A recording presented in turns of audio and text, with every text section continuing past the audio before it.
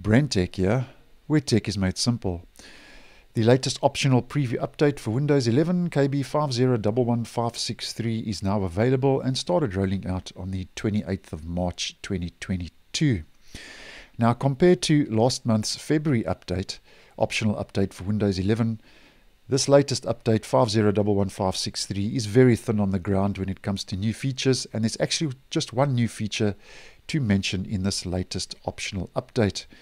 Now, just to mention some key highlights quickly, as mentioned, the first is a new feature regarding the notifications in Windows 11, where it will now display up to 3 high priority toast notifications simultaneously.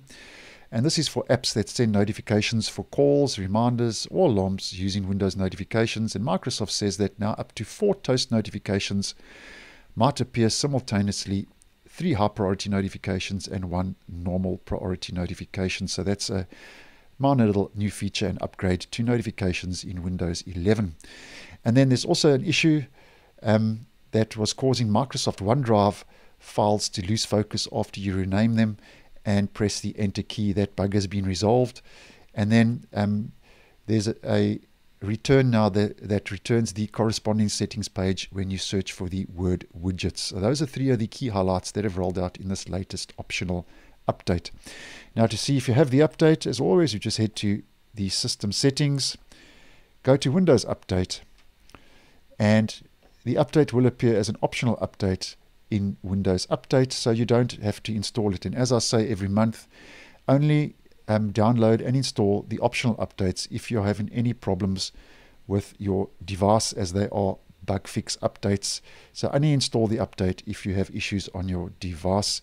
And just to mention that if you don't install the update now, a lot of the features and add-ons and bug fixes will be carried over into next month's compulsory automatic patch Tuesday update.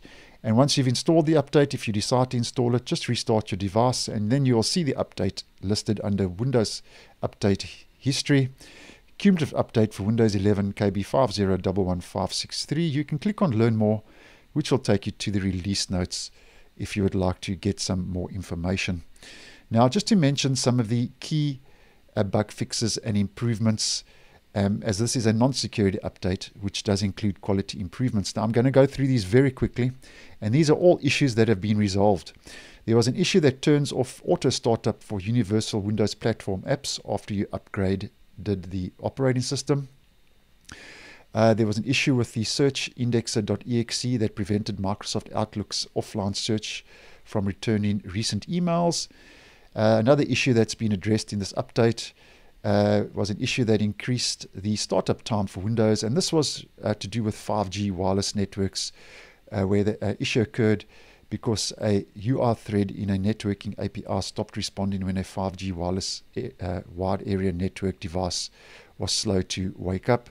And then there's also a memory leak bug that has been addressed, and this caused a lot of false alarms in the System Center Operations Manager data monitoring system. So that has also now been fixed. And then another issue that incorrectly returned the execution policy settings from the registry has also been addressed. And there was also an issue that caused an access denied exception for a file during a PowerShell test for AppLocker. And we're almost at the end of all the bug fixes. Issue that caused the Kerberos.dll, I hope I got that pronunciation right, to stop working within the local security authority subsystem service has been fixed. And the last bug fix to mention in this non-security update was an issue that prevented the user account control UAC dialog from correctly showing the application that is requesting elevated privileges has been addressed.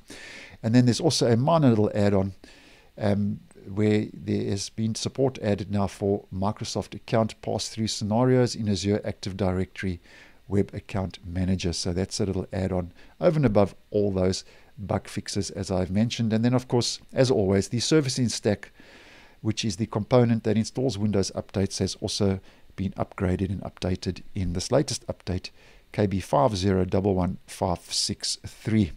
Now, just on a side note, and something I have been reporting on in previous videos, is now if you are running an unsupported if you are running unsupported hardware and you install this latest optional update now, you are going to see a watermark appear in the bottom right hand corner now of your desktop saying system requirements not met. Go to settings to learn more.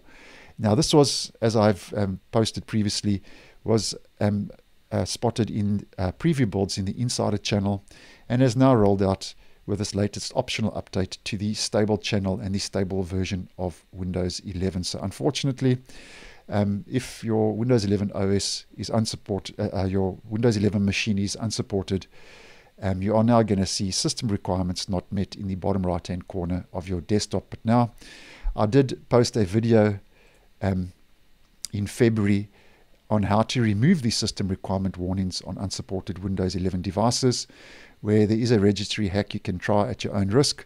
And I will leave a link down below to that video if you would like to try to see if that still works to remove the watermark, as it did remove the watermark in the preview builds, but there's no guarantee though it will remove the watermark in the stable channel, but you can try it. And as I say, I will leave a link down below if you are interested.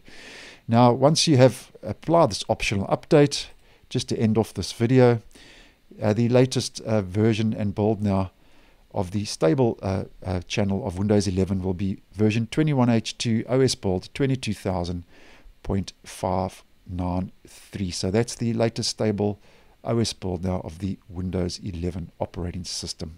So thanks for watching, and I will see you in the next one.